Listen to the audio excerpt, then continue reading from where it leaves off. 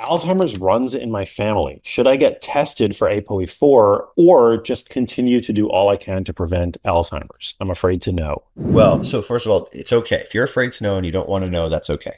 But I never push anyone, would never push anyone to get tested. But to me, genes are not our destiny. We can win the tug of war against our genes. APOE4, one or more copies, does not mean you're going to get Alzheimer's. You can have two copies of APOE4 and never get Alzheimer's. You can have no copies of APOE4 and absolutely get Alzheimer's.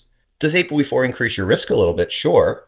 But people that have one copy of E4, if they do everything right, they exercise, they eat well, they have their cholesterol, their blood pressure is perfect, their blood sugar is great, they don't drink alcohol, they don't smoke, I think 70, 80, 90% of that ApoE4 induced risk can be neutralized by making the right lifestyle choices. I really, and controlling medical risk factors.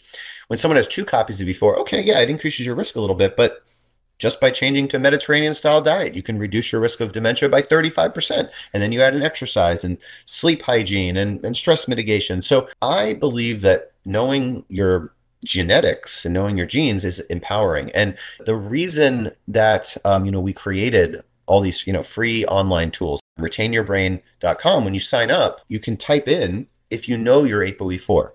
And if you type in if you have one or more copies of E4, and people do this on 23andMe, people have done this from their doctors, we do this in our research study. If you go in and you type in ApoE, what you have, the software will put you down the right path for you. And that's the element here, precision medicine or personalized care.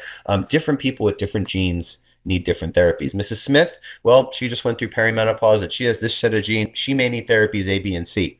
But Mr. Jones, well, he's a man that's different genes, different risk factors. He's got high blood pressure, high cholesterol, big belly size gets larger, the memory center in the brain gets smaller. He needs therapies X, Y, and Z. So to me, we need to know ApoE. But if anyone out there doesn't want to know, no problem. It's not a big deal.